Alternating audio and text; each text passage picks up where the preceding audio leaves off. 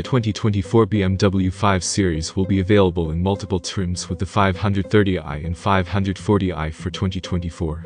The base car comes standard with the peppy turbocharged 2.0-liter 4-cylinder 255 horsepower and 295 pound-feet of torque, an increase of 7 horsepower and 38 pound-feet of torque from last year's car. 60 miles per hour arrives in just under 6 seconds. The 540i gets the turbocharged inline-six that creates 375 horsepower, 40 horsepower more than 2023. It sends the car to 60 miles per hour in 4.5 seconds.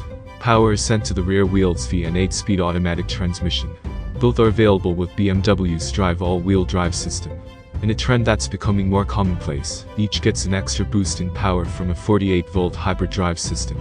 A plug-in hybrid powertrain will be available in 2025. Also available at launch will be the all-electric i5 EDR IVE40, which delivers 335 horsepower and 295 pound-feet of torque.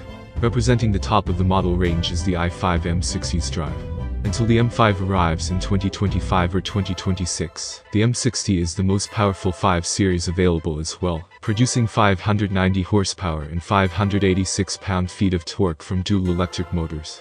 It's enough to send it to 60 miles per hour in 3.7 seconds. Mileage for 530i and 540i is comparable to the 2023, with both seeing similar range at 25 miles per gallon city and 33 miles per gallon highway. Move into either of the two i5 EVs, and drivers can expect 295 miles and 256 miles of range, respectively. Interior dimensions have increased a bit, so there should be plenty of room for adult riders to get comfortable in the front and rear seats of the 5 Series, and the cabin looks appropriately deluxe. While genuine leather upholstery remains an option, BMW has included a vegan-friendly option called Veganza this time around. All models come with an automatic climate control system with vents that are cleverly integrated into the dashboard design to hide them from view. A tilt and slide sunroof is standard, but you can also opt for a large fixed glass roof that extends into the rear seat area.